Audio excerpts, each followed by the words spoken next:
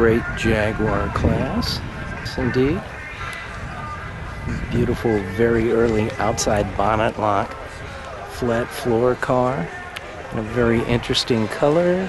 It's a great color on this. It's really nice. Here's a 65, still Series 1. Be a 4.2 liter instead of the 3.8 coupe. Amazing looking cars. Another 64 Series 1. Be some differences in these cars. Dash, seats. This is the Jaguar Class XK Series 1 and 1.5. The 1.5 would not have the covered headlights. Same engine, triple carbs. This beautiful XK140 fixed head coupe.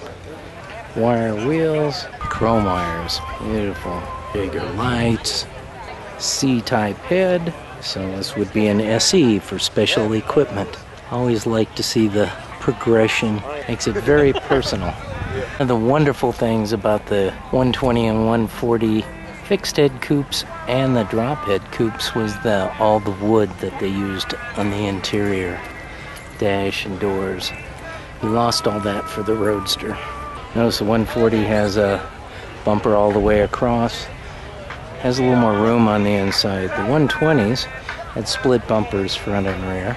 It's a 53 Roadster, open two-seater, which gave you side curtains, no roll-up windows. This car has what they call spats, not the wire wheels, so covers and spats. And this car in the coupe, in the fixed head coupe like that, looks very Bugatti-esque. And the Roadsters, leather covered dashes. This is an XK150 drop head coupe. And this one, well, according to the judges, fit the part today. You put a little wood in the center there.